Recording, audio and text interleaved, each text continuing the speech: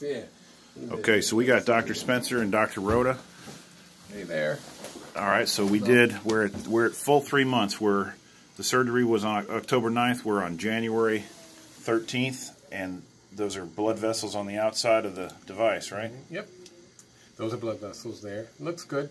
Looks a little red, but that's what we expect. Those are just some of your natural redness to your eyes. So you're healing well. The device looks good. Your pressures are excellent. What were they? Your pressures were 12 in this left surgery eye. And there was 14 last time and 5 after surgery. So you're right on the right trajectory that we're looking for. So we're happy with your pressures. No signs of infection. Your eye feels good. My eye feels great, and I can notice the flow daily. Yeah, no. So yeah, we're looking at some of the device.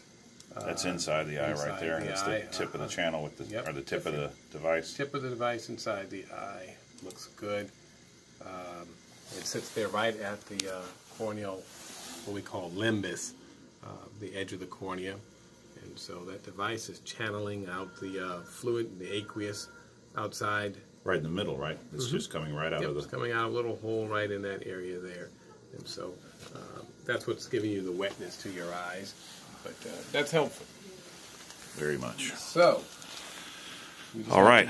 So we just keep coming. Keep coming back. Keep the study going. With the help of this guy, my resident. Yep. Everything looks great. Yeah. So, thanks for your help today, and I guess we'll see you next time, huh? Okay. All right. Thanks.